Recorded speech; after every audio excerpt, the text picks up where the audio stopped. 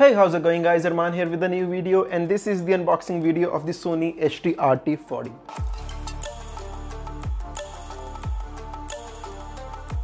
Now my dad has been into Netflix and Prime Video a lot lately, so I thought why not step up his audio game a little. So this is the entry-level soundbar by Sony, which is a 5.1 channel sound audio bar. It does not support any Dolby Atmos or DTS:X like object-based surround audio formats. As a matter of fact, it only supports Dolby Digital, as written on the box. There it is. It does not even support DTS digital surround or linear PCM at 5.1 if website is to be believed. Fortunately, most of the content online is available in Dolby 5.1 only, so we are in luck here. In this video, I'm gonna unbox this. I'm gonna set it up for the first time and I'm gonna give my first impression on how it sounds. I'll be explaining my setup later on in this video, but first, let's get to the unboxing of this video. Okay, so I'm sorry guys for the handheld shots, and you can clearly see that it's written on the box that this is an operation for the two persons. Unfortunately, my brother has declined to help me out this time, so I'm on my own today. The box is in the L shape, as you can see. That is because the two tower speakers, the rear channels, are placed here. I think the subwoofer will be placed there inside along with the soundbar. So this is the Sony HT-RT40. 5.1 channel real surround, Bluetooth. This is how it is supposed to be placed. The power is 600 watts. I'm sorry I forgot to tell you this before. To my surprise, the HDMI cable is also included in the box. Now normally with soundbars, entry level especially, these things are not included. Okay, there's a USB port to play for audio from the USB drive. There's NFC and Bluetooth as well. Okay, so there's a music center app that is compatible with this soundbar, which is available on Play Store and App Store. Okay, so Dolby Digital, as I said before, and HDMI cable. Okay, so on this side it's written that it's the operation of two people. Two people are recommended, and the content in the box, which includes a soundbar, a subwoofer, two tower speakers, a remote control, and HDMI cable. It says that a 40-inch TV is recommended for the soundbar, but I'll be using it with my 32-inch TV. Okay, so let me grab my unboxing knife and unbox it real quick. Shout out to my unboxing knife.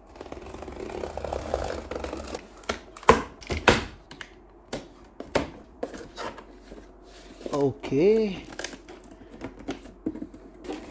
It's an impossible job to do it with the one hand. Okay, so this is the warranty card, I suppose. Okay. Let's start with this section. In this section, you're gonna get a remote control, two batteries, an HDMI cable, a user manual. We'll set it aside and let me request my brother one more time. Okay, so shout out to my brother who agreed to help me on this one again. Okay, so this is the base of the tower speakers, I think. Yeah, we'll set this aside. Okay, so that is the subwoofer. So this is the soundbar and two tower speakers. Typical Sony packaging. Tower speakers are quite high actually.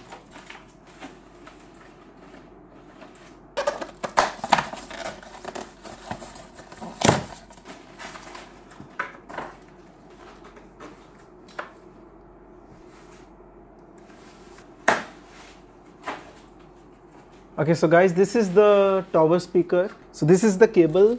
The same cable provides power and signal. Yeah. Okay, so this is the soundbar. I'm confused actually, but it will connect to this and this will be connected with HDMI. Okay. The soundbar will be connected to the subwoofer. The rear speakers will also be connected to the subwoofer. So basically, subwoofer is the main brain here, not the soundbar. I thought it's soundbar. So this is the second tower speaker. So guys, I'm gonna set it up real quick, and I'm gonna hook up this to my TV and all, and I'll come back to you.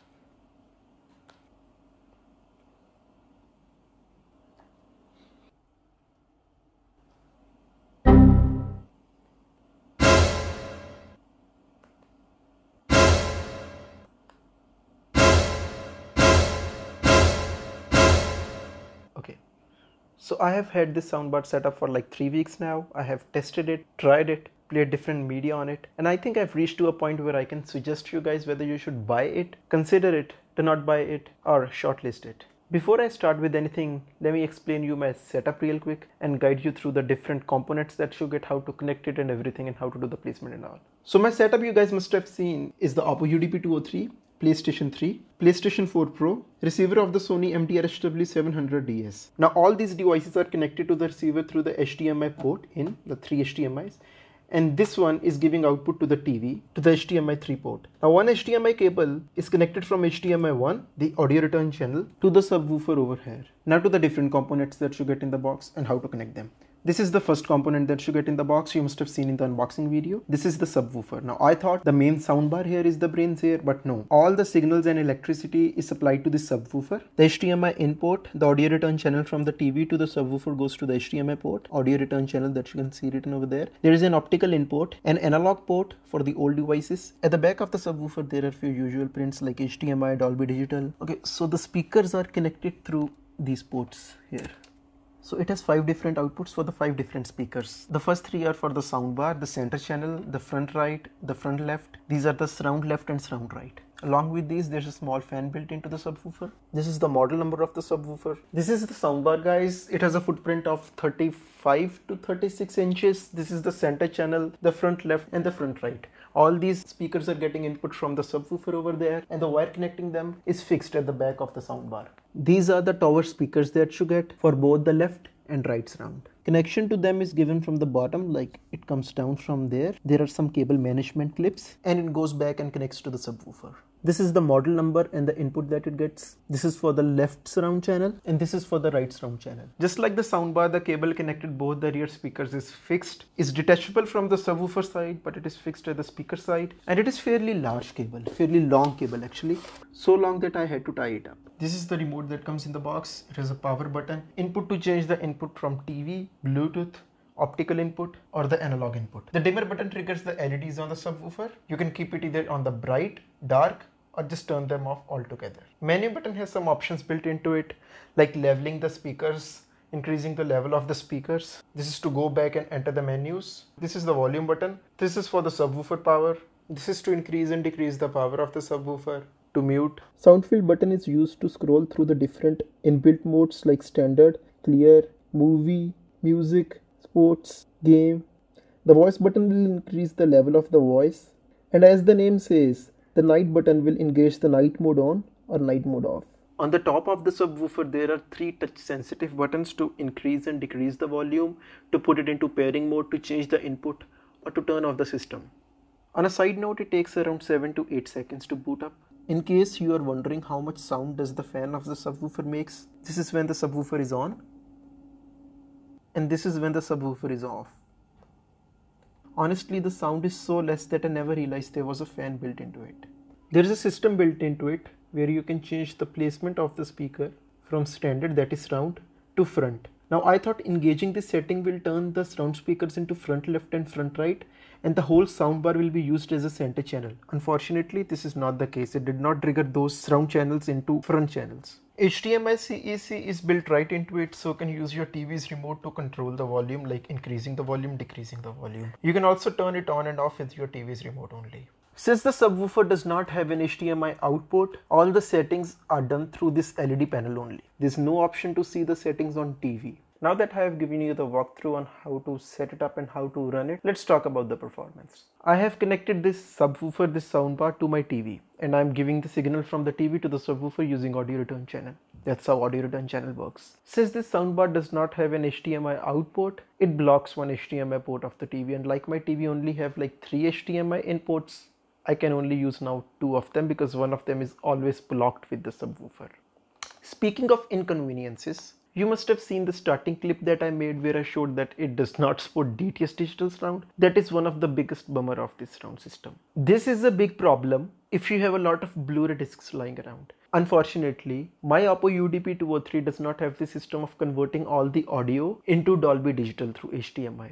There is a workaround. It has an optical output, the subwoofer has an optical input. Oppo UDP-203 has an option of converting all the audio into Dolby Digital when you're using optical output. To test the performance of this soundbar, I have seen Stranger Things on Netflix. There are few things that are to be noted. First of all, after my testing, I realized that the surround speakers are fairly underpowered when compared to the soundbar and subwoofer. You'll have to keep them really near to you, or you have to increase that level, which will bring on some distortion, or you'll have to decrease the overall volume. Onto the subwoofer now. Subwoofer is good. It's not rumbling the floor, it's not breaking everything, but it gets the job done if you keep the volume at like 80%. I could just go on and keep complaining about this subwoofer, but honestly for the price, what I'm getting, it's enough. Onto the soundbar. So it really depends what sort of media you're playing on it. You can either get a very good result or you can get somewhat disappointing results. I played a movie on Amazon Prime Video. The name of the movie is Dhoom 2. It is a Bollywood movie. The mixing of that movie is done very well. All the speakers, all the channels are engaged all the time and there's no distortion at all. And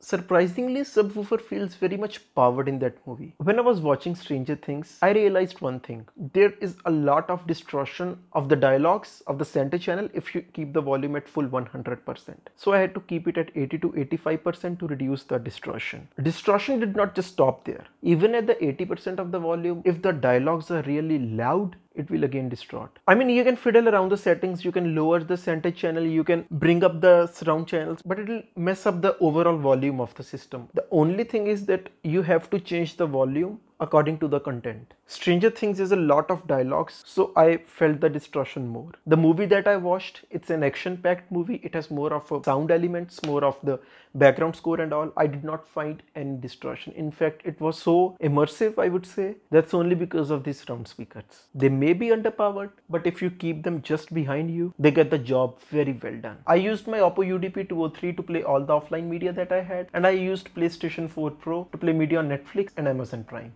By default, PlayStation 4 Pro does not bitstream Dolby Digital from Netflix and Prime Video, and you have to change few settings. You have to go to the sound and screen, you have to go to audio output, and you have to change the audio format to bitstream Dolby. Now keeping it at bitstream Dolby Digital will bitstream all the audio from the PlayStation 4 Pro in Dolby Digital, except for the audio that you will play from the Blu-ray drive of this PlayStation 4 Pro. Now let's go into Netflix and let me show you what I was saying. I'm gonna play a clip from Stranger Things season 1 where I heard a lot of distortion. Okay, here is the scene where Will's mother is shouting at Will's father. Now I'm gonna increase the volume to full 100% and hope that you hear the distortion. NYU, Lonnie! He's wanted to go to NYU since he was 6 years old! So then he goes to NYU!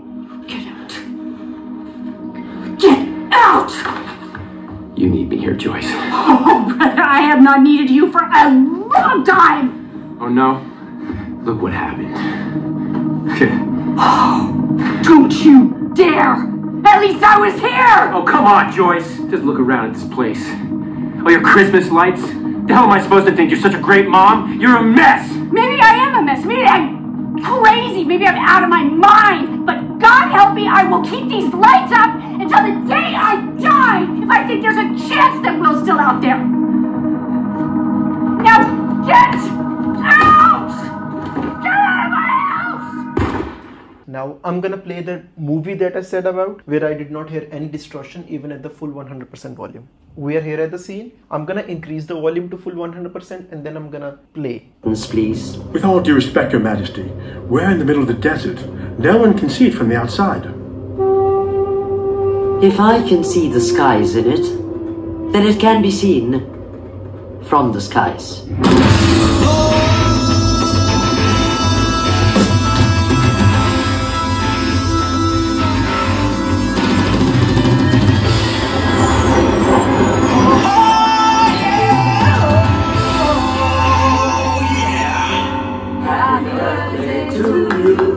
Happy birthday, dear Harry.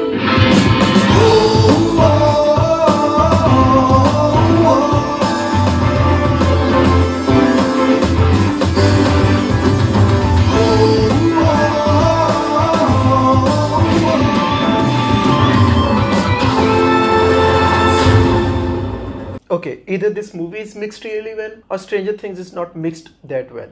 So it really comes down to which media that you're playing on it. If it is encoded very well, you're gonna enjoy it a lot. There is a lot of rumbling of the bass. There is a lot of surround sound. They add a whole punch into the sound of the movie, especially the action-packed movies. They sound really great. I have also watched Dunkirk and Bahubali on Netflix. They did not exhibit that distortion that I was talking about. Bahubali also has some action-packed scenes and they sounded really great. Dunkirk also has some gunshots and all that sounded really great. No distortion at all. So I think it really boils down to what content you're watching. If you're watching a well-mixed movie, you're not gonna hear any distortion. The sound will be very good. You're gonna enjoy it a lot. Now that we have talked about the performance of the system, let's talk about the good things, the bad things, and what I think about it. First of all, the good things. It sounds really great for an entry-level sound system. If you are just relying on your TV speakers and you have the money to spend on a good surround system, then I think this is a go. Setting it up is really easy. Just make sure your TV has an audio return channel HDMI output and it will start working. Now on to the bad thing. Number one, it does not have an HDMI output, so one of the HDMI port of the TV is blocked. Number two, since there is no HDMI output, fiddling with the settings is really tough. Number three, if the content is not that well mixed, there is a chance of distortion. You're not gonna like it. And number four, the biggest not so good thing about this is that it does not support DTS digital surround. So overall, the verdict. I think if you live in a country like India, you do not have companies like Vizio, where you're gonna get a Dolby Atmos soundbar in a very less price. And considering